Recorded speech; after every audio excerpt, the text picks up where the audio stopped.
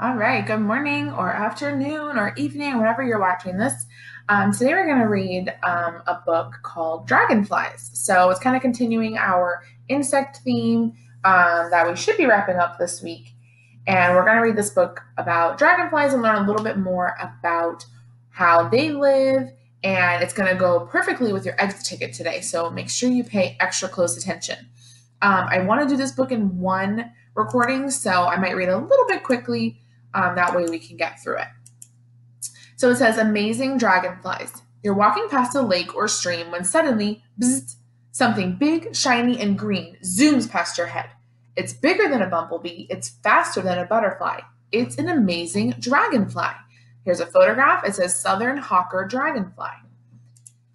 What are dragonflies? Dragonflies are flying insects with long bodies and two pairs of wings.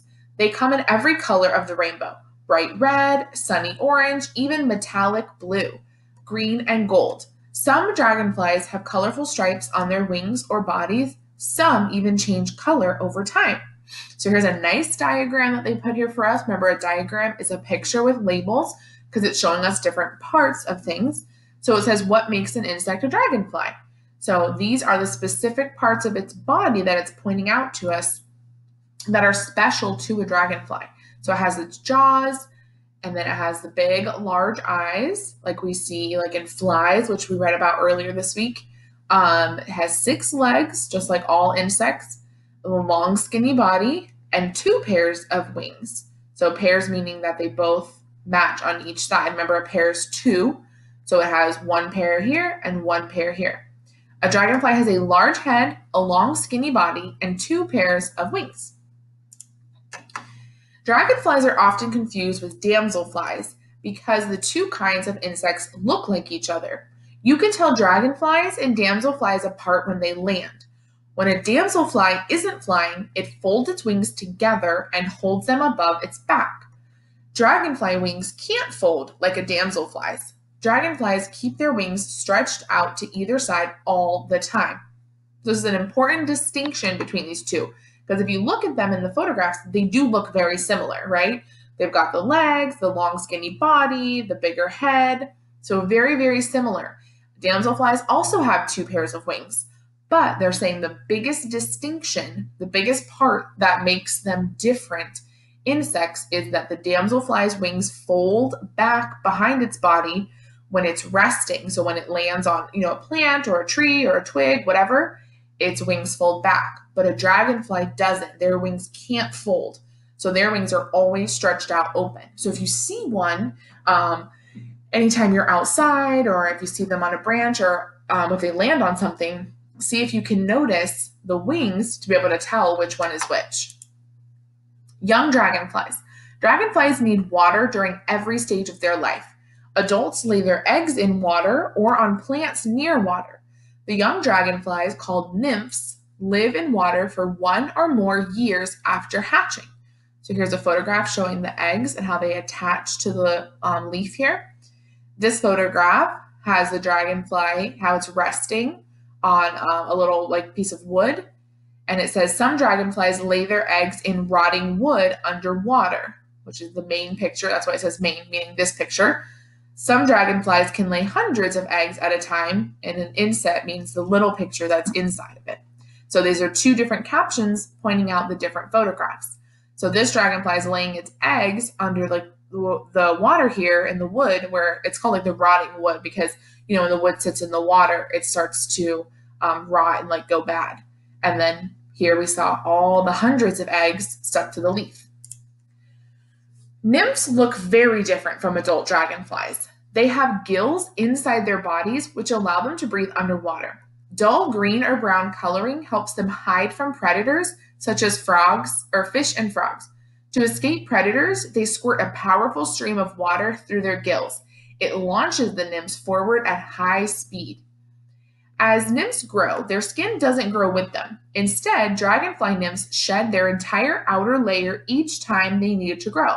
When a nymph is ready to become an adult, it crawls out of the water. The adult dragonfly comes out of the last shed layer. And here's a photo of a dragonfly nymph.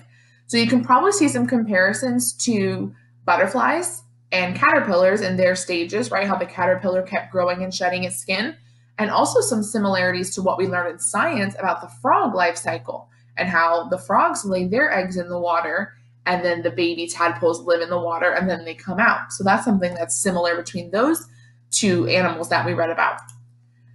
Super sight. Dragonflies have amazing eyesight. Each eye is made up of about 30,000 tiny sections. As adults, dragonflies have the largest eyes of any kind of insect. They can see in almost all directions at once. Dragonflies' super eyesight helps them catch prey. They can find a single target even in a swarm of thousands. And this caption says, close up. Dragonfly eyes look as if they are made of window screens. So if you look very closely, you can see that there's little tiny dots that make up the whole entire eye. So it's like many, many different kind of lenses, which is similar to a fly. Amazing flight. Adult dragonflies are among the world's fastest flying insects. They reach speeds of 100 body lengths per second. That's more than 22 miles per hour for a large dragonfly. When a dragonfly zips into high speed, it speeds up faster than the world's fastest race cars. Male dragonflies defend their homes against other males. If they spot an intruder, they fight by performing high-speed flight displays. These contests let dragonflies show off their speed and size without being hurt. So it says tracking dragonflies. How do scientists find out where a dragonfly swarm is headed? They glue on miniature radio transmitters. Then scientists use cars and an airplane to track the dragonflies as they move across the country. So that's like how scientists can learn more about them and study them so that we're able to have all this like really cool information. Like we're able to know that they can fly up to 22 miles an hour because the scientists have been able to use these little trackers on them and been able to get all the information about what they do and how they live their life. So it's pretty cool. Unlike most flying insects, dragonflies control each wing independently. They can hover like helicopters or swoop and dive like fighter jets. They can fly forward, backward, and even upside down. Dragonflies are quick, nimble flyers. Do you know, scientists study dragonfly flight in order to understand how to make better airplanes and helicopters. Scientists even hope to create a robotic dragonfly that they can send places too tricky or dangerous for humans to visit. So it's pretty cool that we're able to use the wings of a dragonfly and how a dragonfly actually flies and is able to fly to model that after our own helicopters and our own airplanes. So it's pretty interesting. Amazing hunters. An adult dragonfly is a high-speed flying predator, one of the most successful hunters in the animal world. Scientists say that a dragonfly catches its prey more than 9 times out of 10. Compare that to a lion, which catches its dinner only 1 out of 4 tries. Dragonflies can deliver rapid, powerful bites. They surprise mosquitoes and other small insects by attacking from behind and below. They often eat their catch without bothering to land. This says damselflies make good meals for dragonflies. Dragonflies for dinner. Dragonflies' flying skills help them avoid most predators. Many animals like to eat dragonflies. Birds, lizards, frogs, spiders, and even other dragonflies. Not many can catch these speedy insects. Humans eat dragonflies too. In many parts of the world, dragonflies are a special treat. You can buy them threaded onto sticks like skinny corn dogs.